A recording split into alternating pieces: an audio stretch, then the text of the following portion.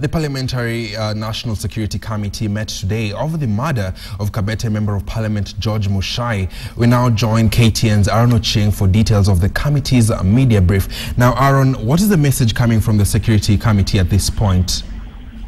Well, Ian, the Administration and National Security Committee, headed by Member of Parliament Asman Samama, has just finished a media briefing a few minutes ago, and they were talking about the recent murder or cold-blood killing of Kabete Member of Parliament George Muchai, and they are raising a number of questions in regard to that killing, but particularly asking the police to come out clear and say or reveal who the killers of the Member of Parliament are.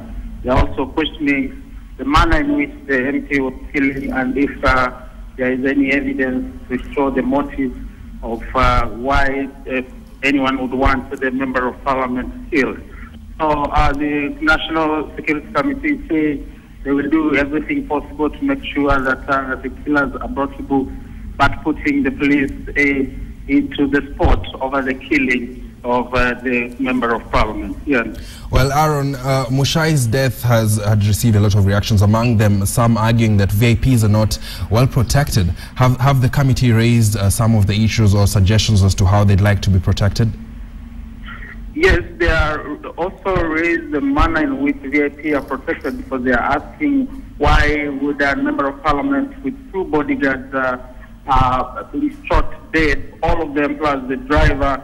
The manner in which the incident occurred, they were hit from behind by a car.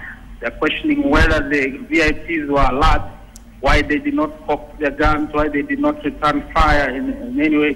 But basically, they have also suggested that people guarding the VIPs maybe should be taken for a refresher course for such incidents not to happen again. Yeah. And maybe, Aaron, if you know, do we have any feedback from Kaiseri in regards to this so far?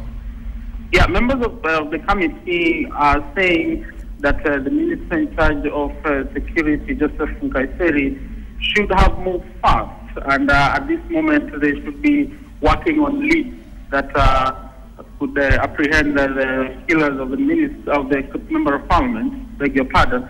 But they are saying they need answers from the security docket immediately, because a Member of Parliament who has security, if he can be executed in the manner in which Muchai was executed, what about an ordinary member of the public? Yes. Thank you very much. That is KTN's Aaron Ocheng.